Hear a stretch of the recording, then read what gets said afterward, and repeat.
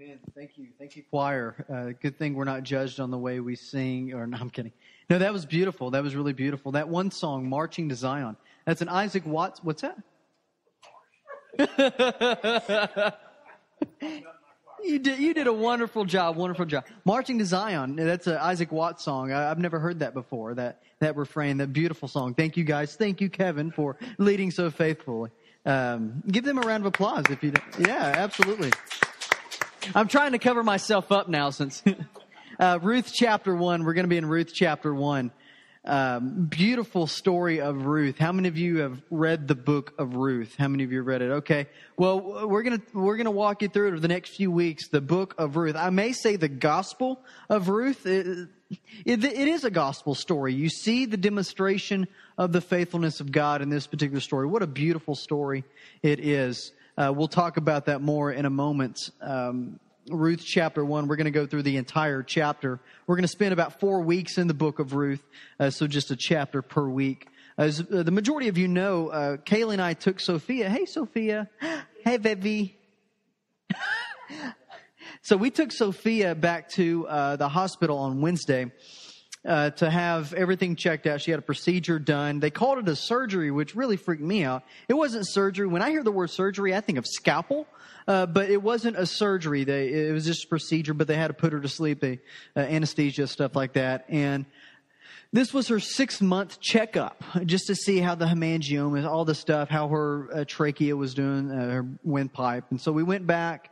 And my experience there, I don't know about for Kaylee, but my experience brought back all these memories from our previous experience there back in January. And with that, brought back all these different emotions and thoughts and kind of what I was processing through that time. And there was one instance, kind of echoing back to our experience in January, that really set the tone and I think relates to the story in Ruth chapter 1. It was a Thursday afternoon. Kaylee and I, back in January, Kaylee and I went down. We had lunch. We went to go get lunch. Sophia was put to sleep, had an MRI, and so that freaked us out. I mean, having your daughter put to sleep is one thing, and then having them take her away is a completely different other situation. So we're alone, and we're sitting in the little cafe, and we're eating our food. We went back up to the room. She was there, and she had been crying. And after she had been crying for a little bit of time, some of the nurses came in and tried to soothe her down. And one of the social workers, I guess that's what they call them, the social people, she came in and brought in a music box, a green little music box that they put on the side of her crib. In this music box, it's supposed to soothe the child, make the child calm down. It irritated me to death. It played this depressing, melancholy type music, and it wasn't soothing Sophia. It was just making me angry because I'm hearing this depressing music. I'm looking at my daughter with all these tubes and wires protruding out of her. She's wheezing because she can't breathe very well. And in this moment of desperation, I put my head on the window and I'm looking at her, hearing this depressing music, and I asked the question, God, where are you? I asked the question. I know it may not be Christian of me to ask the question, but I did it anyway, to be honest with you. God, where are you in this very moment? Watching her going through this suffering, this trial, hearing this depressing music, so psychologically I'm already freaked out a little bit. Seeing all this, going through this trial and situation, I asked the question, God, where are you? Where are you in this moment? When the circumstance feels as though you are against me, God, where are you? You know, that question is a question that I'm sure all of us at some particular point in time, we may not have phrased it that way, but we felt that at some particular point in time. It's part of our human experience, especially as a Christian, because we know that as a Christian, we're going to go through some trials, aren't we? It's not an easy life. You lose a loved one. You go through trials. You see someone suffer and you ask the question, God, where are you? This feeling of hopelessness, this feeling of fear and curiosity because you don't know what's going on. Ultimately, it comes down to a root issue that you feel abandoned by God. Just be honest. You feel as if the God of the universe looks down upon you and he says, I hate you, alfalfa. The quote from Little Rascals. It feels as though God himself has abandoned you. Have you ever felt that once before in your life? Okay. Just make sure we're on the same page. You know, there's a character in our story, Naomi, who feels the exact same way. The story is told highlighting the perspective of Naomi. Actually, the story of Ruth is a story of God's faithfulness to Naomi and ultimately the people of Israel. But as we see over the next few weeks, we're going to see this display in the faithfulness and the demonstration of God's covenant love towards his people shown through the interactions of people. It's a beautiful story the way it's told. But what we're going to see this morning is the human experience of abandonment. There's several times, at least 3 or 4 times, where Naomi explicitly says, God is against me.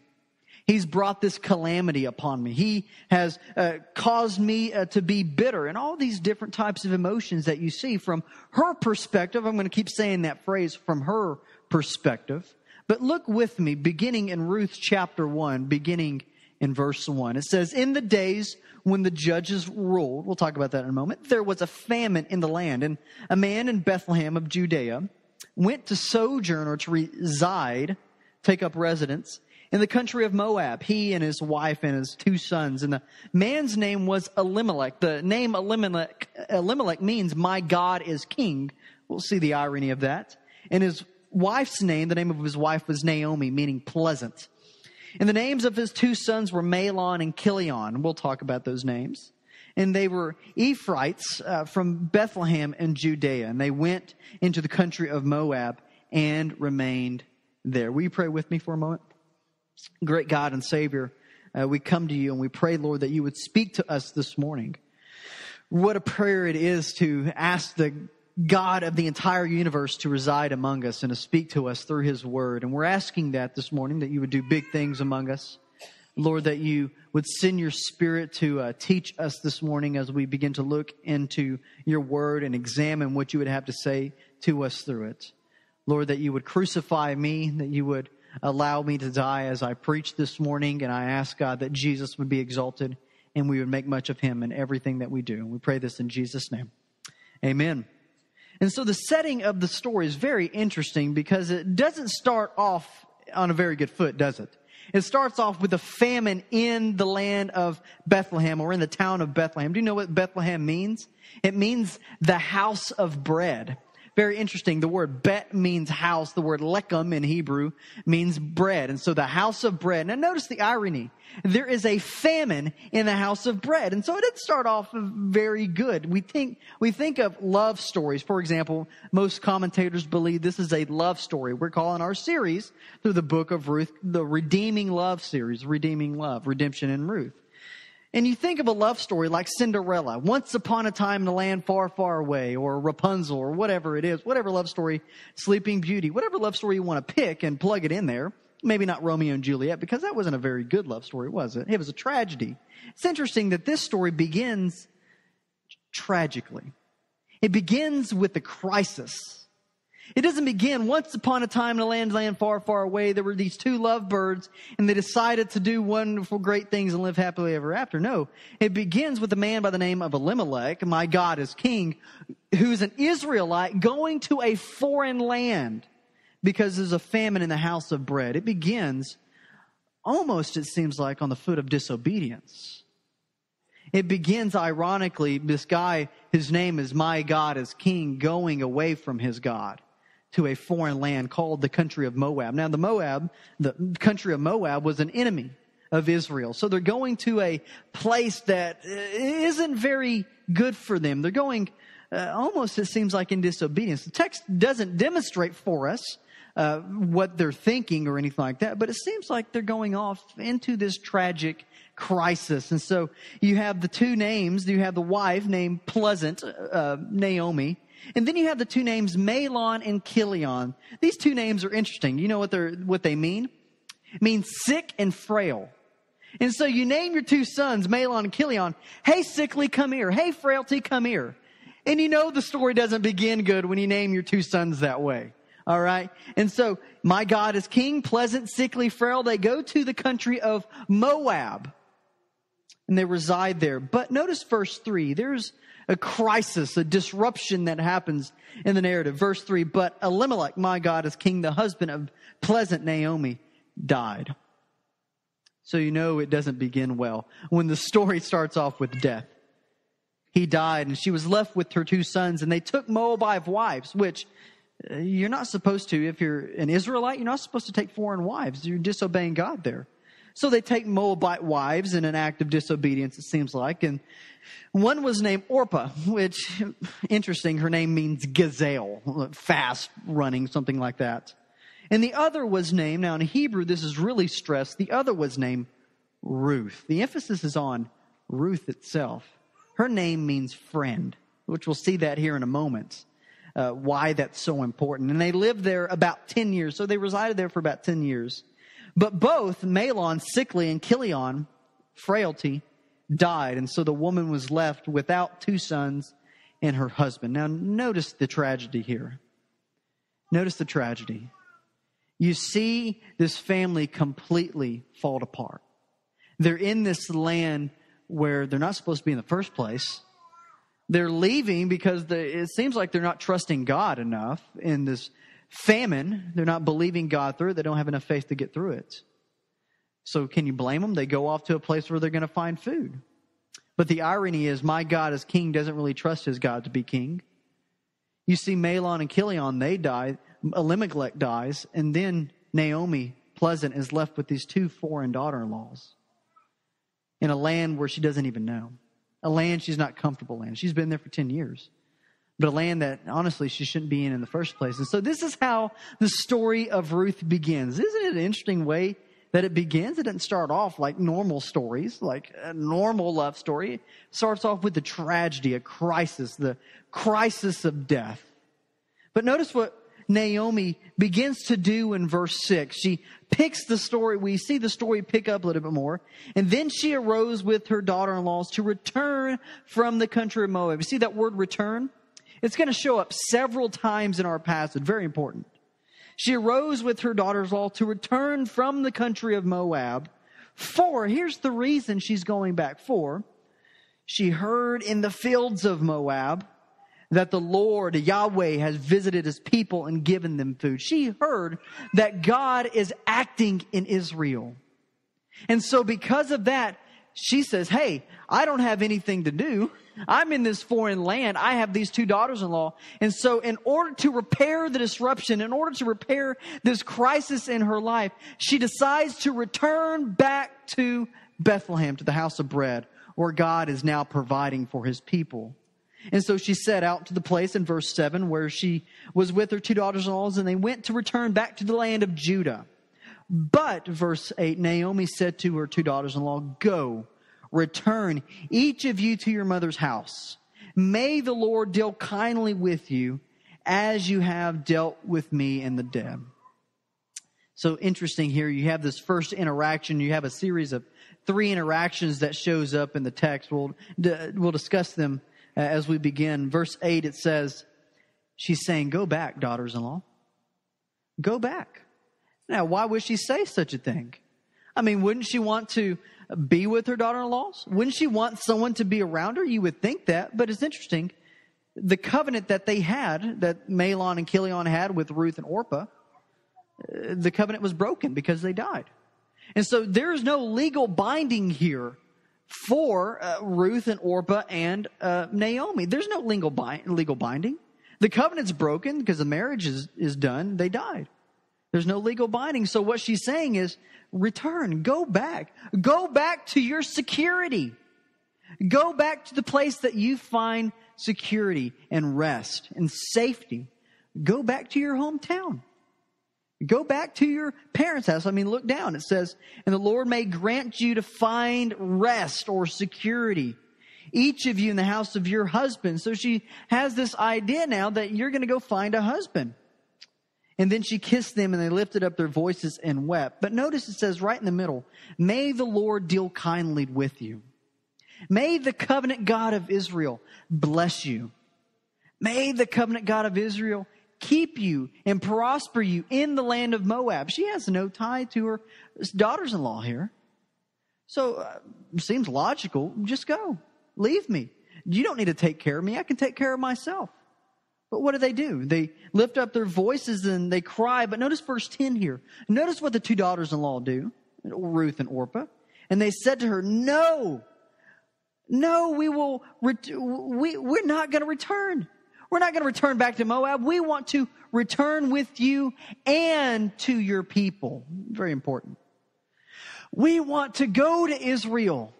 We want to go where God is working. We want to go back to the house of bread. We want to return there. Oh, Naomi, let us go. You see the intensity of this. No, let us go. But notice verse 11, and Naomi said, turn back, my daughters. You have this interaction again, the second interaction. Turn back. Go back. But notice she gives these reasons here. For I have yet to have sons in my womb that may become your husband. So she's starting giving some reasons here. Return back. Go back. Run away from me. Go back to Moab. Why? Because I can't provide you any husbands. I can't provide some sort of security for you. She said, turn back in verse 12. My daughters, go find your way, for I am old and I have no husband. If I say I have hope, even if I should have a husband this very night and bear sons, would you therefore wait till they're grown? Would you refrain from marrying until then? I mean, that's illogical, right? She's saying that even if I had a husband tonight, are you going to wait 18 years before they grow up and have the opportunity to get married? No, that's the point for Naomi. It is ridiculous for you, Ruth and Orpah, to follow me back to Bethlehem, because it is better for you to go back to Moab and to begin your life once again. The point is, the irony is, she wants to go back alone. She wants to go back without security. She wants to go back without some sort of protection. And notice what she's going back into. Remember verse 1, it says, in the days when the judges ruled. Flip a page in your Bible and go back to the book of Judges with me. You see the very last verse in chapter 21, verse 25? You see what it says there in verse 25? It says, in those days, in the time of the judges, there was no king in Israel, and everyone did what was right in their own eyes. That's where she's going back.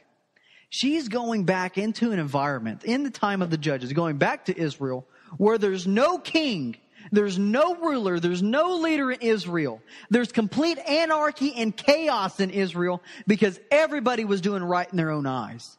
That is where she's returning back to.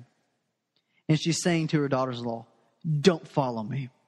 Do not return back with me. We have to ask the question, well, you're giving all these excuses, Naomi. She doesn't have a husband. She can't have any sons for her daughter-in-law. So it seems logical, right? But notice the root cause. You see the root cause in this verse? What verse is that? Verse 13. Very last phrase. It says, no, my daughters, for it is exceedingly bitter to me for your sake that the hand of the Lord has gone out against me. You see the root issue for Naomi? It's not necessarily the fact that she doesn't have a husband, she can't have sons for her daughters-in-law. It's not necessarily the fact that she wants to go back alone. She doesn't want them to follow her because the hand of God is against her from her perspective. She believes at this particular point in time in the narrative, we don't have any other evidence, but she believes from her perspective that God is against her, that God has judged her for her actions. So you go back to the beginning illustration. She believes that God had abandoned her. And that if her daughters-in-law come with her, they're going to fall under judgment too. That's why she's saying, return back. Go back to Moab.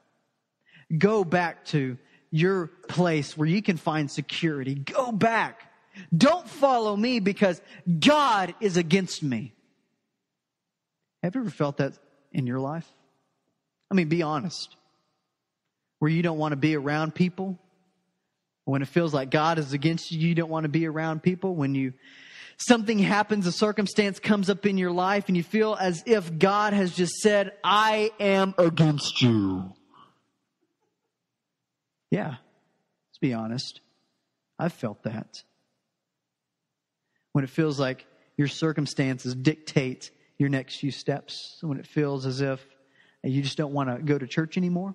You don't want to read your Bible anymore because every time you hear the word God, you just hate them and you cringe them a little bit more.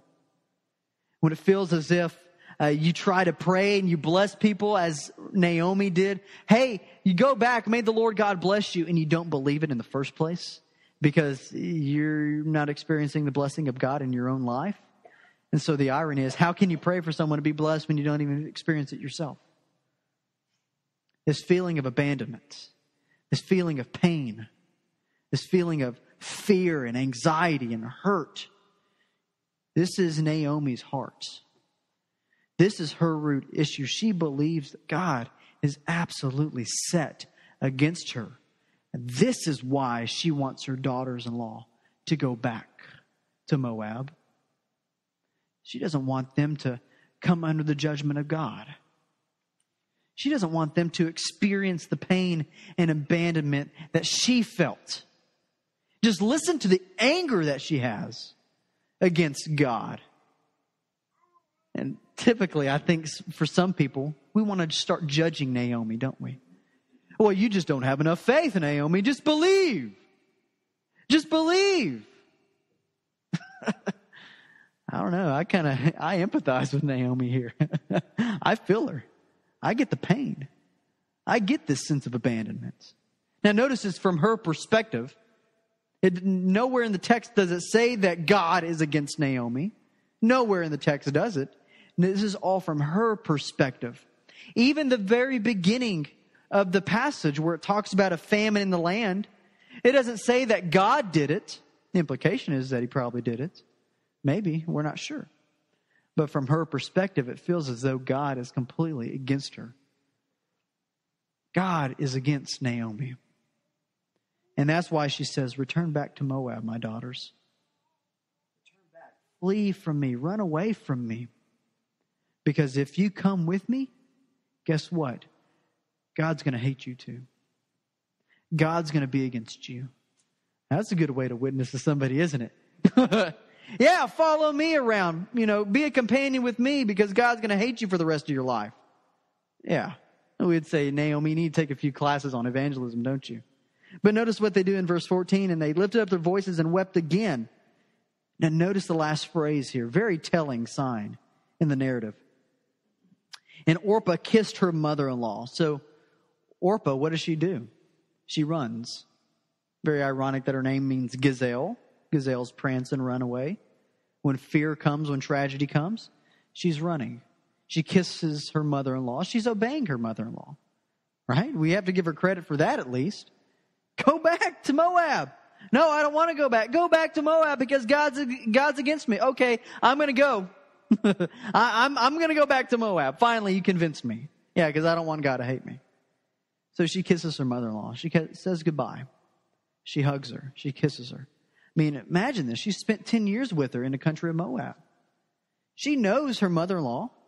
She knows the deep, dark secrets of the family. She's been there. Imagine how heartbreaking this is for Orpah to say, okay, I'm gone. But notice what the next phrase says. But Ruth, in Hebrew, it's very telling. It's what we call a disjunctive clause. The author is highlighting the character of Ruth here. Not Orpah, but Ruth. What does she do? Clung to her. This is the very same word that's used in Genesis chapter 2, where it says that a husband shall leave his father and mother and cling to his wife, cleave to his wife. Very same word. The idea here is that in spite of what's going on in her life, Ruth makes the decision here to say, hey, God may be against you, but I'm going to be with you. In spite of everything that has happened in your life, Naomi, and in my life, because she lost a husband too. She knows the pain, the feeling of loneliness and abandonment and fear. This is what I'm going to do. I'm going to cling to you, Naomi. And so you see this third interaction in verse 15. And so Naomi said, see, your sister-in-law has gone back to her people and to her gods. She's gone back to her people and to her God. She didn't go back with Yahweh. She didn't go back with the covenant God of Israel. She goes back to Kishmas, the god of Moab. The god of Moab. She goes back to those gods, and she tells her daughter-in-law, for the fourth time, return after your sister-in-law. She doesn't even refer to her as Orpah anymore. It's simply your sister-in-law. Follow her. Return back with her. You see, very interesting that this word return has a very important point. This constant return back, go back, return back, go back. 4 times it says in the narrative that Naomi says this to her daughter-in-law, Ruth. But verse 16 comes along and we see the narrative change. Stay with me. We see the narrative change in verse 16. We see the character of Ruth come out. We see this woman of valor, this woman of strength. Verse 16, but, change in the narrative, Ruth said, do not urge me to leave you. You know what this word means, leave? Abandon. Do not tell me to abandon you or return from following you. Imagine what kind of courage this took to stand up to her mother-in-law and say, you've told me 4 times, I'm not going to obey you. Don't tell me to abandon you. Don't tell me to turn back from following you. 4, here's the reason. Notice this. For where you go, I will go. Where you lodge, where you stay, I will stay. Go to verse 17 real quick. We're going to skip a phrase. We're going to go to verse 17. Where you die, I will die. Where you be buried, and there will I be buried. May the Lord God do so to me and more if anything but death parts from me. Basically, she says, if I do anything that's disobeying to you, if I don't follow you, if I go back on my promise, may God kill me. That's what she means by that last phrase. But you see what's in the very center of her statements. Where you go, I will go. Where you lodge, I will lodge. Do you see what the next phrase is? Your people will be my people. Your God, my God. See that? In the midst of her circumstance, she doesn't blame God for her circumstance. You see that? See the irony there? The juxtaposition between Naomi and Ruth. Naomi's saying, God hates me. God's against me. Why? It's indicative. It seems like I'm from her circumstances. Her husband died, sons died. Yeah, God must hate me now. God's against me. But you see what Ruth does? Instead of blaming God, she embraces God in spite of her circumstances. She embraces God in the midst of her pain. And when it feels as if all the world is crashing in upon her, everything she knows at this point in time in the narrative is completely thrown up in the air because she decides to go to a people and to a land that she's never been to. She is embracing God in the unknown. She is embracing God in spite of her circumstances, while her mother-in-law is blaming God for her circumstances. Your people will be my people. Your God, Yahweh, is going to be my God, Yahweh. I mean, imagine the faith here. Because you have Naomi saying, you don't want to follow me because your God, my God's going to hate you. And Naomi says, okay. Or Ruth says, let's go. I want to return back with you. I want to go to Bethlehem. I want to go to the house of bread because that's where God's acting. And I want to embrace him with everything I have. It's a matter of faith. That's what it comes down to. It's a matter of faith. When it feels as if everything is going wrong, she decides that she wants to return back, not just to the people of Israel and to the land of Israel where there's chaos and anarchy because there's no king, no leader whatsoever, when everybody's doing right in their own eyes. She decides to return back, embracing the covenant God of the entire universe. That's faith. That's faith. When it feels as if the world has completely abandoned you. When it feels as if that circumstance comes up in your life when you lose somebody. When it feels as if everything is just whatever in your life, what do? Are you going to blame God for your circumstances? I know be honest, that's what I did. God, you did this. You did this to my daughter. Start blaming myself. What did I do? What sin did I commit that caused you to hate me and hate my daughter? What did I do?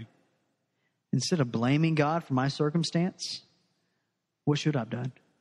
Embrace God in spite of him. To say, God, you know what? I really don't know what's happening. I don't know what's going on in my life. You do. You may have caused it, you may not have caused it. I don't need to ask those theological questions because I'm not going to find out in the first place. All I have to do is have faith and believe God in spite of the circumstance. That's exactly what Ruth does in our text. And so what does Naomi do in verse 18? And Naomi saw that she was determined to go with her, and she said no more. Now, we don't know the intent of which this is written. We don't know if Naomi's just like, well, I have this crummy little daughter-in-law going to fall in behind me now. We don't know if there's some sort of animosity against Ruth and Naomi. We don't know that. I mean, she's disobeying her mother-in-law, Ruth is. So we don't know if this must have been a awkward traveling situation for them because they're going from Moab to Bethlehem. That's a few days' journey. So have you ever been in a car with somebody you've had a disagreement with and there's just tension that you can cut with a knife? I imagine that's kind of going on in our narrative here. And so she said absolutely no more. No more. So what happens in verse 19? Very interesting. Look at what the author says.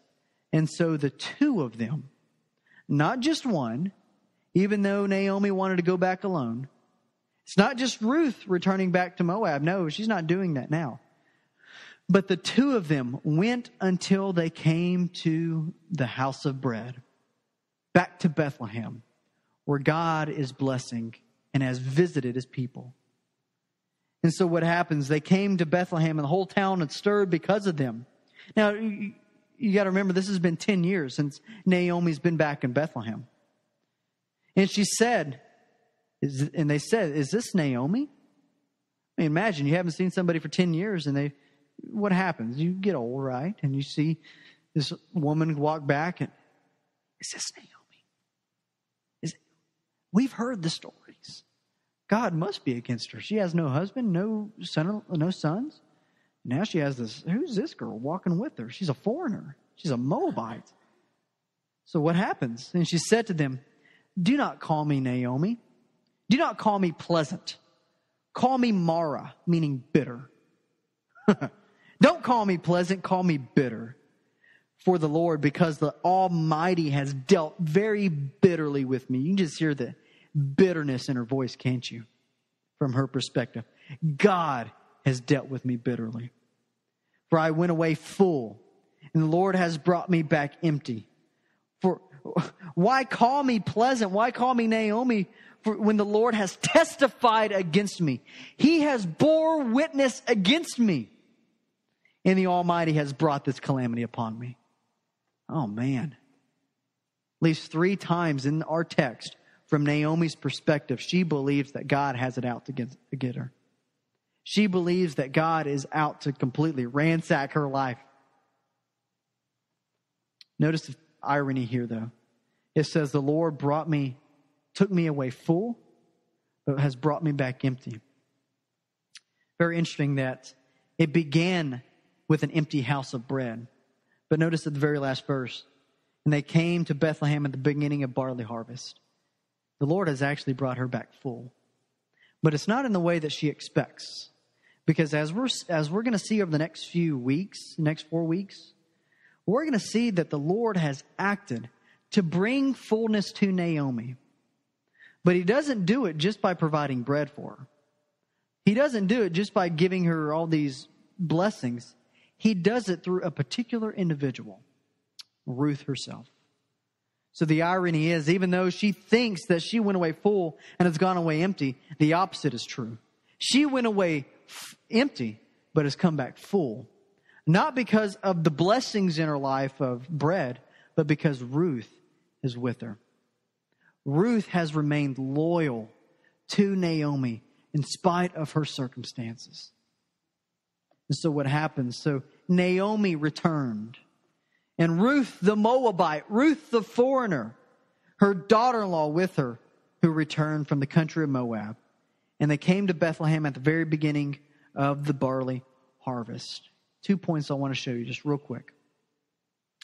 Naomi wants to return back to Bethlehem alone because she feels as if God is against her. She believes that God has abandoned her, so she wants to return alone. Ruth, on the other hand, in spite of her circumstances, says, no, I want to return back with you to the house of bread. I want to return back with you in spite of your circumstances, in spite of my circumstances. Notice this. She embraces God, ultimately by embracing her mother-in-law. She remains loyal to her mother-in-law and faithful to her mother-in-law in spite of her circumstances. What happens here in the text? We see something very important. That Ruth's actions of embracing her mother-in-law and embracing God demonstrates what God ultimately does for us in spite of our circumstances. We see that Ruth's loyalty and faithfulness to her mother-in-law demonstrates the loyalty and faithfulness of God to us, to his people. That when it seems like everything has hit the fan, to use that phrase, when it feels like everything has completely gone down the tubes, when it feels like God has abandoned you and is against you, just a feeling. That feeling of abandonment is just a feeling.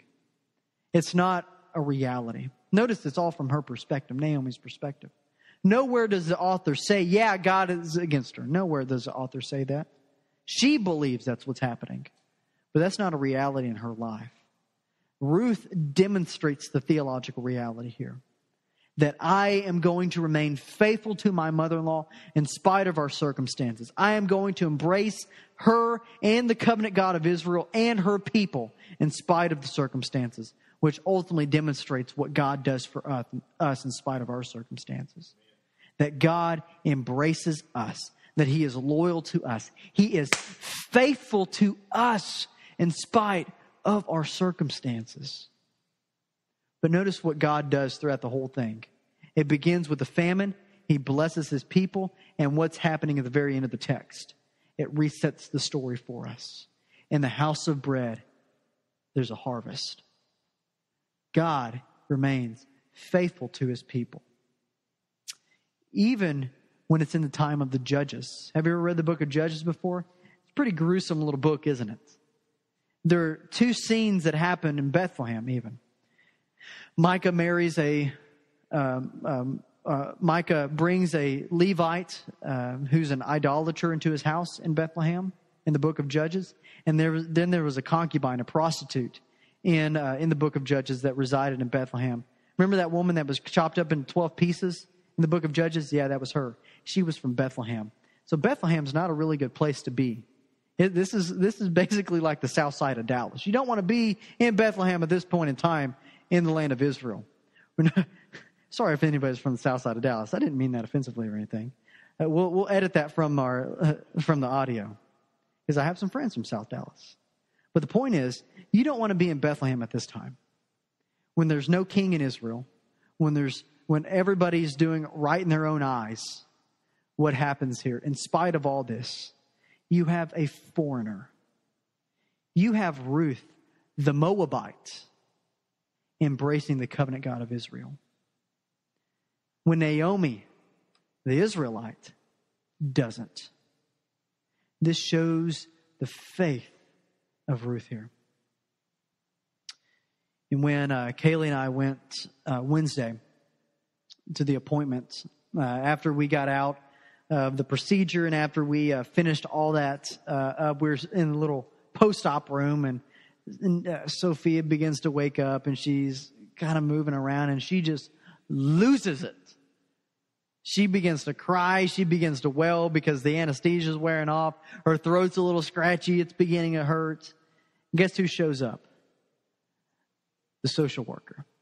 And she says, hey, I heard her crying. Do you want me to bring some soft music to you? No.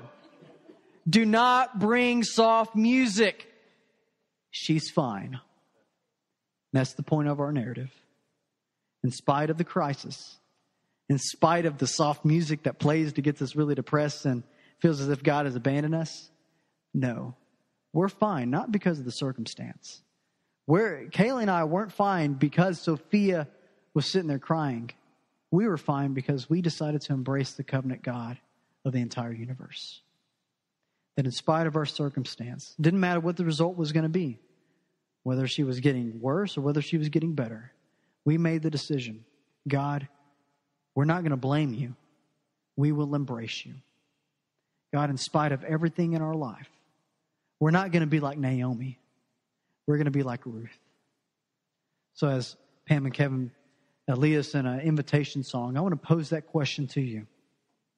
Will you be like Naomi and blame God for your circumstance? Or are you going to be like Ruth and embrace God in spite of your circumstance?